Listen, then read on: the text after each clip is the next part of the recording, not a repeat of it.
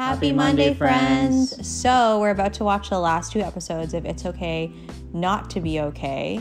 No, it's okay to not be okay. Oh, we've been saying it wrong this whole time and I still can't get it right. But yeah, we're watching the last 2 episodes with Alan and Alvin, of course. We've been marathoning it with them the last couple of weeks, which is why it's been in our last 3 videos. But yeah, super excited to finish it. I feel like I'm the odd person out. I like the show, but I haven't loved it. I do love the characters. I love that it focuses on mental health. Especially love Sang-tae and his character. Such just a strong performance by him. I absolutely love Ko Man-young. She's amazing and I love the outfits. It's just, I don't know what it is about it that hasn't made me fall in love with it, but it is different from any K-drama we watched. Yeah, definitely different than, the usual love triangle, and yeah, it's very refreshing to see something like this. And again, like what Jen said, it's about mental health, which is such a thing, taboo still in most Asian countries. So it's really great to see that being tackled by a show like this. So for me, yeah, I liked it. I like it so far, at least, and I'm expecting a great ending. Hopefully.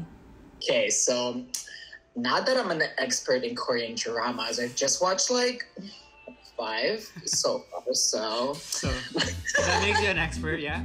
I just love that it's very different from the ones I've watched so far. It tackles a lot about mental health, which is something I don't see much in Korean dramas. And also I find the lead character, which is a woman, is also very strong, personality wise. She's very, and I like that. And she's just a bad bitch, So yeah, I think those are really the 2 things that really make me wanna just watch the show and finish it. Okay, so thus far, how I feel about the show, honestly, I'm really involved. I must say, all the characters, regardless of who in the show right now, have really played a huge part in getting me involved in the way the story just consistently flows is very important too. I must say that's another big thing, because sometimes we can watch, and also too, I'm not an expert like Alvin said with Korean dramas. Genesis and Joe have literally put me on, but I'm loving them so far, honestly. And this one's It's Okay to Not Be Okay, hands down, really highly recommend. I'm kind of excited to see what unravels in basically the next 2 episodes that we're gonna watch. So also love the fact I'm kind of tying into what Alvin's saying. Love that they really talk about mental health, because that's a really important thing, especially during these times. It's kind of what we're seeing now on the internet. It's kind of what, but this kind of gives us a very, it's very eye-opening. So I think that's another key thing that has me involved with the show.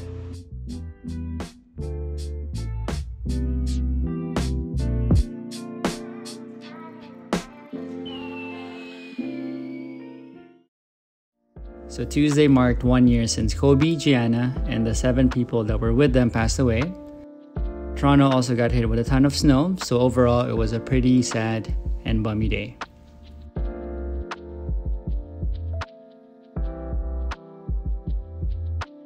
For lunch, Dee made a very comforting meal, some air-fried mackerel with banchan, aka Korean side dishes, and then in the evening, I made some crispy smashed potatoes.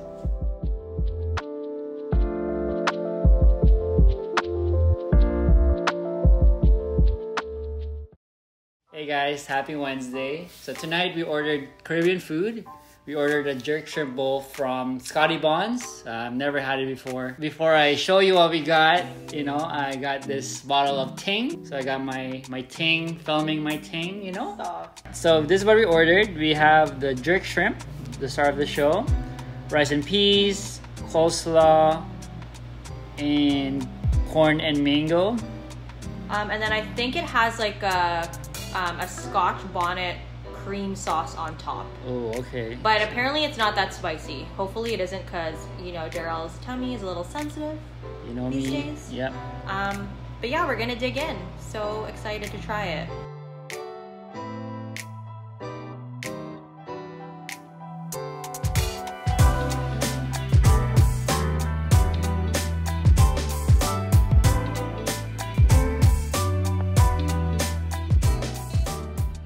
I just got the cutest package in the mail and I wanted to share it with you guys. My friend and coworker, Camille, is actually launching her very own shop called Cam's Corner.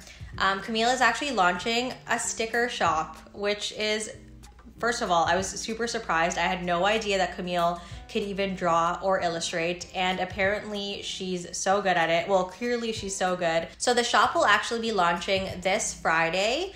So I guess by the time this video is live, the site will be live. You can find it at camscorner.co, and then her Instagram is camscornerco. And again, please feel free to check it out. Literally the most kawaii and cute stickers. I cannot wait to see what else she ends up launching and like creating. So Thursday rolled around, and honestly, it was a pretty typical Thursday for us, aside from the fact that my sister was actually launching her brand new single, Invested, at midnight. So we were pretty excited about that. But before that, we decided to make tteokbokki and finally try the jjajangmyeon flavor, which was pretty good actually. Then since we finished It's Okay to Not Be Okay, the new K-drama that we picked to watch with our friends was Hospital Playlist. It was done by the same writer as the Reply series. So far so good actually. So right at midnight, we celebrated the launch of my sister's brand new single, Invested, with Alan, Alvin, my brother, and my sister's boyfriend, Andre. Her new song is now streaming on all platforms, so make sure you check it out and show her some love. So on Friday, we needed to do some groceries and also pick up a Communauto to run errands the following day. For those not familiar with Communauto, it's actually a car sharing service that we've been using, and it's very convenient for people who live downtown. So we hadn't been to Loblaws in quite some time. It is a bit of a walk for us when carrying groceries back.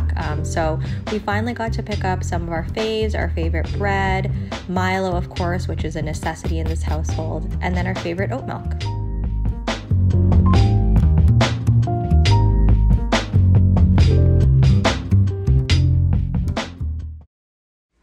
So Saturday, I decided to make my sister's shortbread recipe, but this time with Milo. It actually turned out pretty well.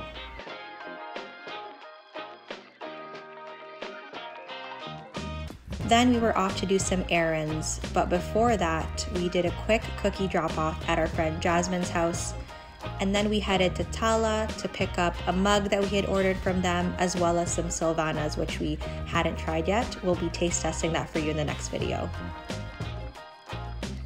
Then we headed to Engage Studio, which is in North York, to drop off Jen's ring. We're actually getting it reset. We also couldn't leave North York without stopping by the Big Galleria location and picked up a few things. After that, we did 2 more cookie drop-offs. We stopped by Shows also to return her cake pan, and then stopped by my brother's as well. What is it? The Milo shortbread? Milo shortbread. Wow. It's so good. It's like not too sweet. But you can really taste the Milo as well. Like the powder. 11 out of 10. Hey.